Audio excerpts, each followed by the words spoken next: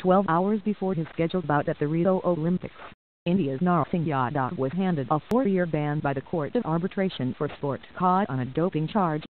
The court's ruling overturned the decision by India's National Anti-Doping Agency WADA to exonerate the wrestler due to the possibility of sabotage in his food or drink allegedly being spiked, leading to 2 failed dope tests.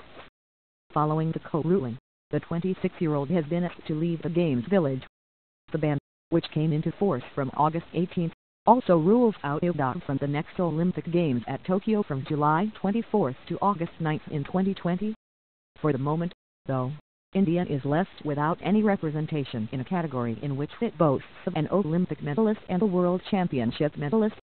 Neither Sushil Kumar, who won bronze in London, nor Narsingh, the bronze winner at the Worlds, is available to compete for a medal in the 74 kilograms category, largely due to the Wrestling Federation of India's WFI selection policies. Not satisfied with WADA's decision to exonerate Narsingh, the World Anti-Doping Agency WADA had filed an urgent appeal with CAS Hawks Division, set up especially for the Rio Games to fast-track cases. According to WADA rules, all first-time offenders are banned for 4 years. Thursday's hearing lasted for 4 hours before CAS found no merit in Narsingh's argument that he was a victim of sabotage. The panel noted that there was no evidence to prove that Narsingh was not to blame and had no intention of taking the banned substance. During the WADA hearing in Delhi, Grant Canton, the national agency's lawyer, had contended that the evidence put forward by Narsingh was contradictory. In paragraph 17 of his affidavit, Narsingh had stated that some of my opponents had deliberately sabotaged the food that I was consuming.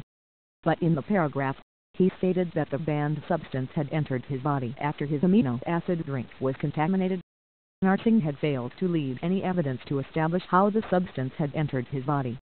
When a person is pleading sabotage, that needs to be established by the preponderance of evidence.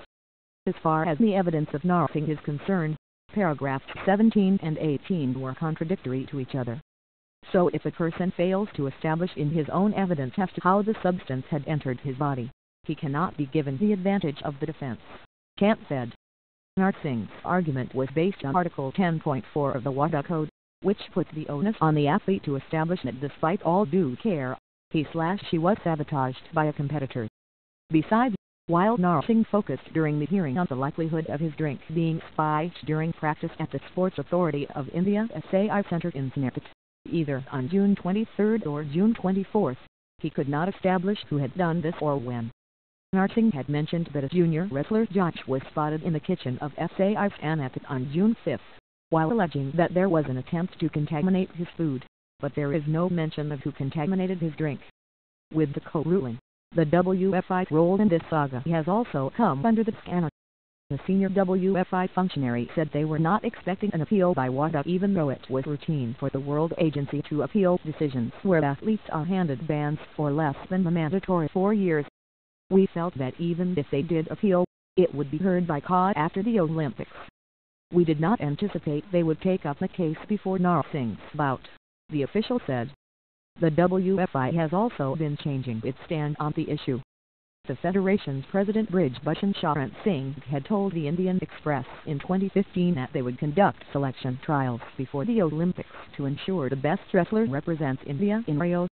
But this May, he took a U-turn and insisted that trials were out of question, leading to time medalist Sushil Kumar to challenge the decision in High Court.